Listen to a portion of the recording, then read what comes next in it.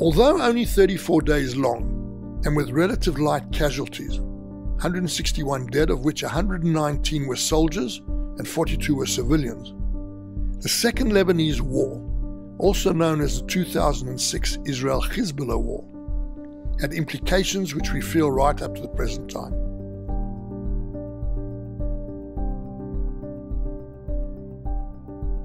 Lebanon had become to Israel what Vietnam had been to the United States, a disaster of huge proportions. There was opposition to continuing the war once the 40-kilometer buffer goal had been achieved. This included a number of very high-ranking IDF officers who resigned in protest, and the opposition permeated right through Israeli society. The terrorist attacks and rockets falling onto Israeli settlements and towns in the north had not abated with the withdrawal to the 40-kilometer buffer zone following the First Lebanon War. In 1999, Ehud Barak became Prime Minister after a resounding defeat of Benjamin Netanyahu in the Israeli general election.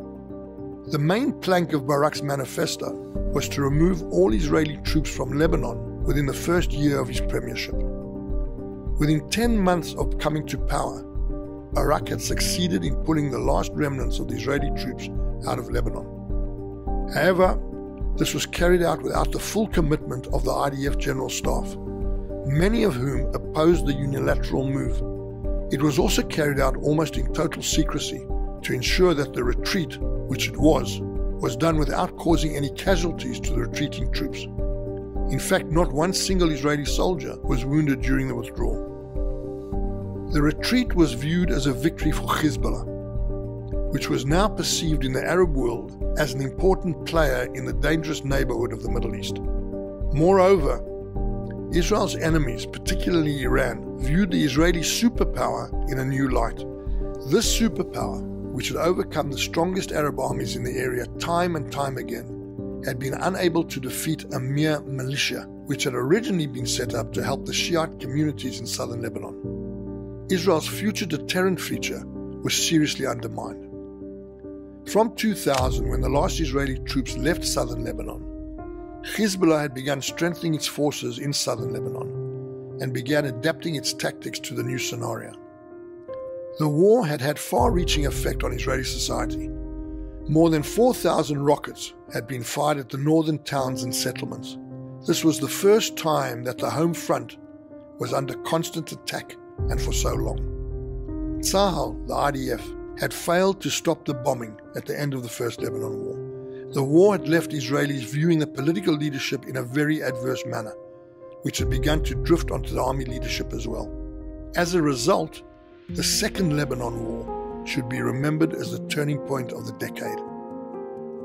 Although the war was precipitated by the ambush, killing and abducting of 2 Israeli reserve soldiers on the 12th of July 2006, the seeds of the conflict go back to the withdrawal in 2000. Hezbollah had begun attempting to abduct soldiers as early as October 2000.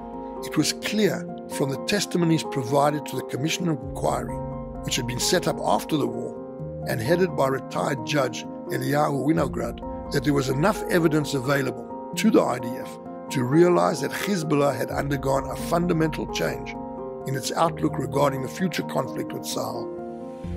Thus, on the 12th of July 2006, Hezbollah attacked an Israeli patrol, killing 3 soldiers and abducting 2 more, Udi Goldwasser and Eldad Regev. They had caught the Israeli forces at their most vulnerable, the period of handover between 2 separate reserve units. Soldiers were in switch-off mode, worrying more about how long it was going to take them to get home than concentrating on the work at hand. 5 more soldiers were killed in a failed attempt to rescue the abducted soldiers when their vehicle hit a mine. The Israeli Prime Minister at the time, Ehud Olmert, described the seizure of the soldiers as an act of war by the sovereign state of Lebanon, stating that Lebanon will bear the consequences of its actions and promising a very painful and far-reaching response.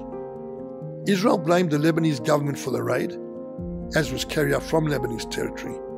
In addition, Hezbollah had 2 ministers serving in the Lebanese cabinet at the time.